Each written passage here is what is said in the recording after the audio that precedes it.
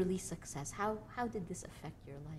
There is no way in which Heights didn't affect my life. I mean, you know, financially, personally, the fact that I was, the show was embraced by this community I lived in so long, but lived in anonymously. You know, I wasn't like the mayor of Washington Heights before the show went up. I was just another guy who ordered coffee at the corner store.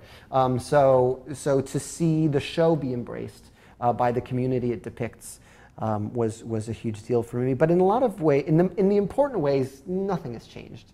You know, I think the lesson people haven't changed. Yeah. The people haven't changed. I still ride the train to and all over New York, and for me, the lesson is I will never write a show that will change my life as much, because now I'm in a fortunate position that I get to do what I love for a living. You know, I had a million other odd jobs while I was working on Heights, and my goal is to continue to follow my gut, because In the Heights came from my gut. You know, it came because I needed to write it. And I try to sort of approach every project that way. And they won't change my life as drastically as In the Heights did. Nothing can. But hopefully they will come from a similar place.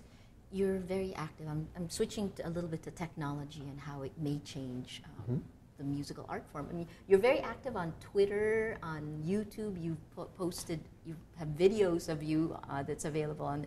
Why? I mean, how do you react to this new technology? Well, a couple of things. I got into YouTube very early when Heights was off Broadway, and that was really my way in, because two things. One, you know, In the Heights had to appeal to regular theater goers. This is a crazy statistic, but it's true. The average Broadway theater goer is a white woman between 45 and 55 years old, and her income is $135,000 a year. That is not who lives in Washington Heights. Yes. But that woman's got to come to the show and love it and tell her friends, because that's the backbone of what supports Broadway. And so, you know, the advertising company and our producers were in charge of getting those people to the show. I felt it was my job to let people in my neighborhood know, young people, people who liked hip hop or Latin music, to say, hey, there's a Broadway show that you will like. And it's worth the way too much money you'll have to spend on a ticket. So I started making these little viral videos. We spoofed High School Musical, we spoofed Spring Awakening, and as I was in the show and doing 8 shows a week, they became my creative outlet.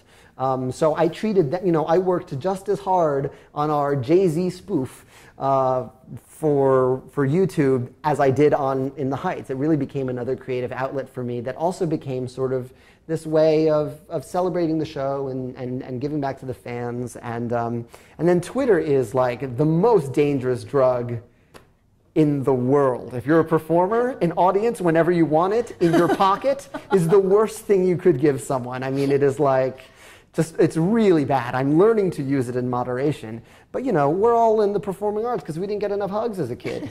You know, there's a hole that will never be filled, and all the applause in the world isn't going to fill it. So to give us a direct pipeline, yeah. You know, I'm still navigating how that can be fun. Now I post through Twitter. I've posted YouTubes of me as a little kid singing alone in my room. I'm really glad YouTube wasn't around when I was a little kid, because I would be one of those kids who was famous for doing some stupid dance in their room. But I can post those because I know that kid turned out okay. Well, all this technology is changing our reality so much. I mean, how do you see it affecting the work Broadway, the work musical theater, and then I guess how do you see it impacting the future? Well, you know, I think as exciting and fun as YouTube and Twitter and all these things are in terms of connecting us, none of it can replace the feeling of sitting in a theater and seeing a musical number that literally makes everyone's neck hair stand on end. And the feeling of being in a dark room watching magic happen on stage, first of all, it's very rare. But nothing replaces it. You will never get that feeling watching a musical number in a little box alone in your room on your computer. You just can't replicate it. And I get a lot of requests, a lot of Twitters, when is In the Heights coming out on DVD? We want a concert of the show, and hopefully never. Because to me, there's something so special about sitting and watching a community in a community.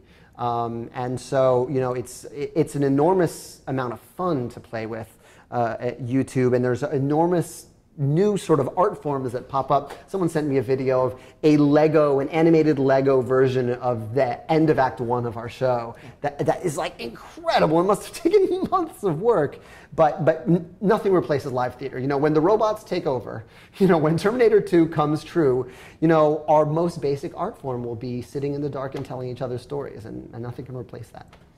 Fantastic.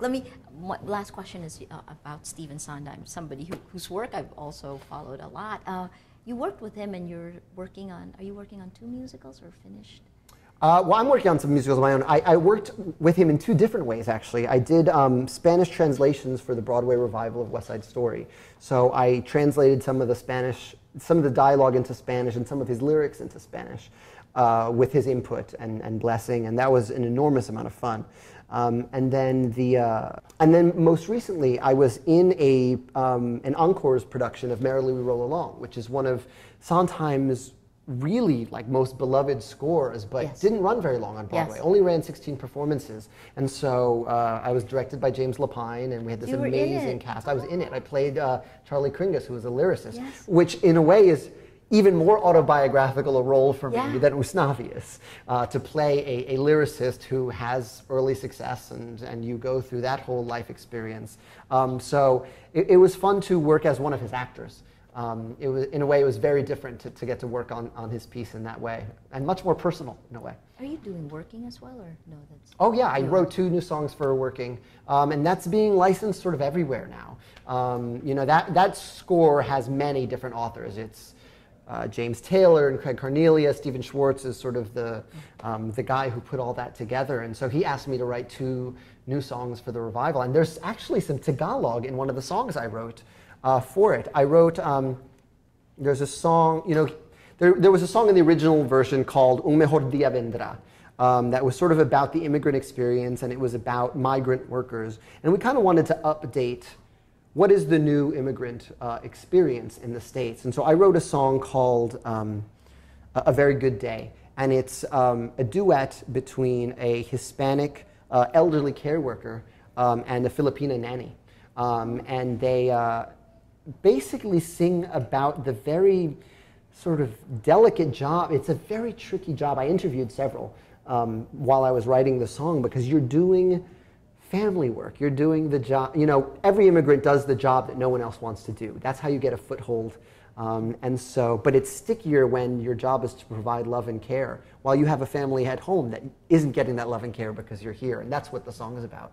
And so it's very moving, because there's points where they're both singing their patients to sleep, and he breaks into Spanish and she breaks into Tagalog. And it's a cool song. It's a tearjerker. It resonates here. Yeah. I want to ask you about the Filipino roots in the Heights. You said it had. Well, yeah. You know, in my initial production, in college, the girl who played Nina grew up in Subic. And her name is Aileen Payumo, and she was amazing in the show. And she's sort of one of my best friends. So I know all of this stuff, like random things about the Philippines. You know, I can curse up a storm in Tagalog, and I can say I love you in a lot of different ways in Tagalog, and that's pretty much all I got. And I wrote a paper on Mount Pinatubo for a science class. Yes. Yeah. So I have this sort of, because of Aileen, who's one of my best friends, you know, I've always wanted to come here and sort of experience it. So this is really a circle closing in a lot of ways. What's next for you now?